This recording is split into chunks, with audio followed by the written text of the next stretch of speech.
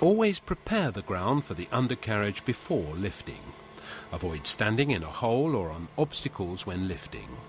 When lifting and slewing, the centre of gravity can change and you could lose control. Make it a rule to use the outriggers and blade as a support when lifting. If you have outriggers on the undercarriage, you're able to level yourself to a certain extent. The outriggers as well as the blade can be used individually. The toggle switch must be activated for each support, which can smoothly be moved up and down using the joystick on the left-hand console. If you only have a blade as a support, you can operate it directly using the separate joystick.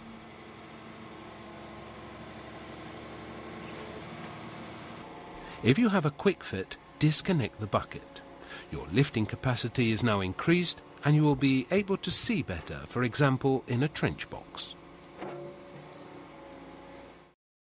Refer to the operator manual or information given in the cab as to the lifting data your excavator is capable of handling. Never go above the maximum weights given in the documentation. You could be placing those in the vicinity of the excavator and yourself at risk. You could also severely damage the excavator.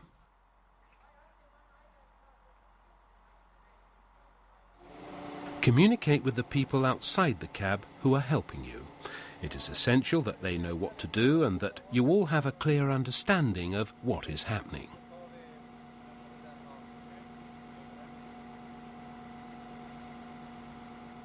Check the function of the locking lip. Let those outside the cab check the lifting device, or even better, do it yourself.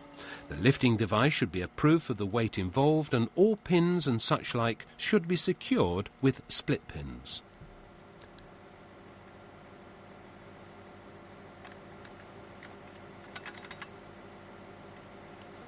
Use the lifting hook in the quick fit and make sure the locking device in the hook closes the lifting eye in the hook. Check that your colleague outside the cab is doing the job correctly. The lifting procedure should only be started when you get a signal from him or her.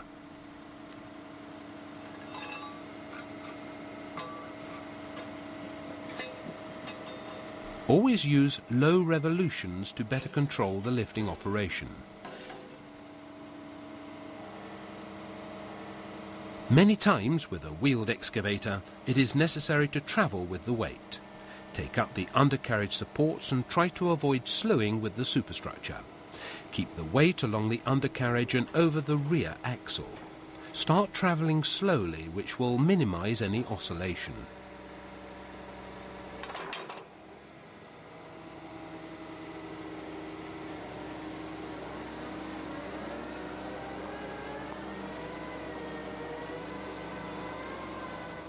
Should you be given new instructions from the site manager, lower the weight to the ground before leaving the cab.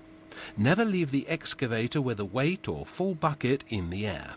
It is dangerous and should never happen. Do not forget your hard hat when leaving the cab. Another tool is to use the overload warning device. Press the switch on the control panel. This switch will warn you by means of a buzzer and warning text on the display. Refer to the operator manual for more details.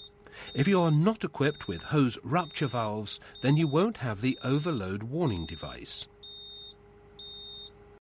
We strongly recommend that you only lift with excavators equipped with hose rupture valves. Without these valves, you're unable to stop the load from falling should a hose burst during a lift. Do not jeopardize the safety of those in the vicinity of the excavator. The valves can be ordered as an aftermarket kit.